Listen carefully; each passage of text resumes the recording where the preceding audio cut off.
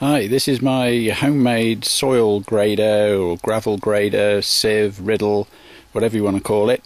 It's worked really well for me over the years. Had a new motor on it from the word go, and it saved me not only money and time, but also been able to get some fine soil from it and some fine gravel.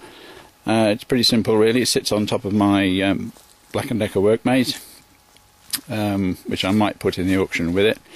It's on wheels, as you can see. They're old golf trolley wheels, so you can move it around fairly easily. A single phase motor which drives a series of reduction pulleys so that the gearing's about right onto this crank arm and the main Riddle sieve. That one's a fine one.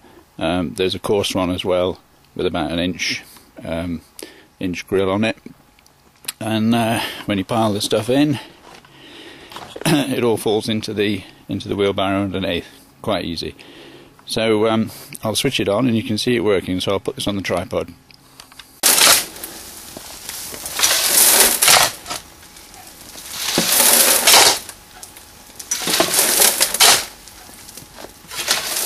I sometimes load it up first, but don't have to.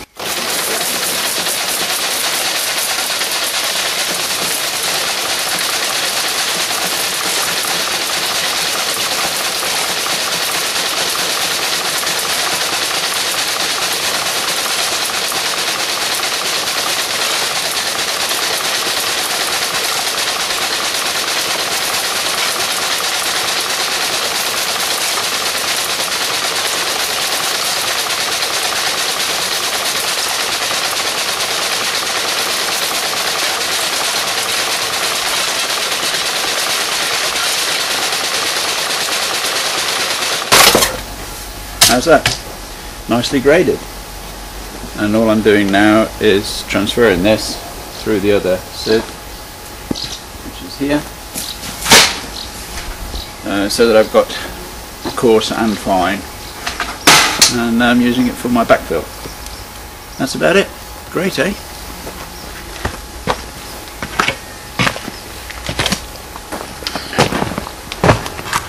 Okay, so that's that first small load done. I've only done a little bit so that you could see it working.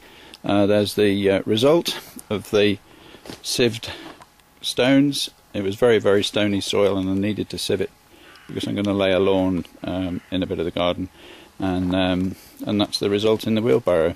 As I say, it's only a part load, just to show what we're doing. And here's a pile of the stuff that I've already done. This is the fine soil ready to be laid out on top of the rough stuff, ready for the turf to go on it. So you can see quite capable of doing a lot of stuff. Just as a matter of interest, this is where all the stone's going. I've been backfilling this pathway around the greenhouse. This bit's done, ready for concreting, and this bit's just about to be finished off. That's got the coarse stuff in it, and it'll all eventually go right around the greenhouse.